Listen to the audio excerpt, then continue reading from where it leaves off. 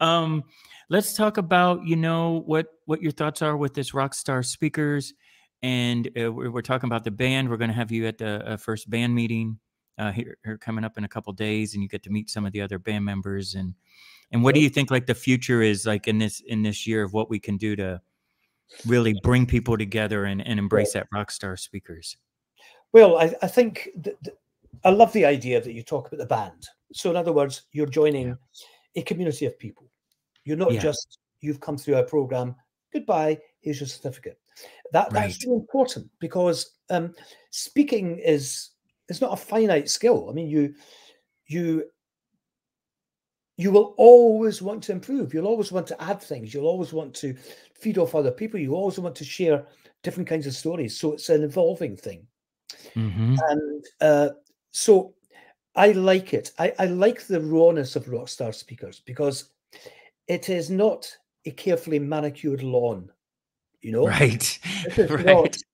It's punk. Well, it is. And what we need are punk speakers. But what I mean by that is just as professional, even more powerful, but much more spontaneous and much more, based on real life experience, things people have seen. Because if everything has to be researched in a university, by the time the information is out there, it's too late. Right. It becomes a retrospective study, just like a spreadsheet is a retrospective representation of the company.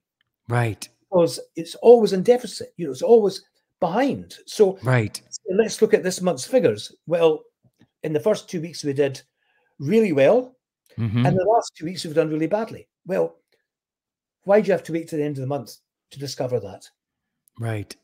And it's the same speaking. You're just, it's a constant rolling landscape. And we need to keep voices alive, because the human voice is an incredibly powerful tool. Yes. You can lie in bed at night on your own, listening to a voice, and that voice saying something that really makes you think. It just changes something in your mind. Yes. That's the power of it. Yes. It is not, you read a 2,000 word article and you're trying to find the sources, because they don't matter. If something moves you, it moves you. And the human voice is very good at that. And I think people now need ideas. They need cheered up. They need to realize that they are important, that they've got a role to play in the future of this world. And that while they might not have an official role, they have a role.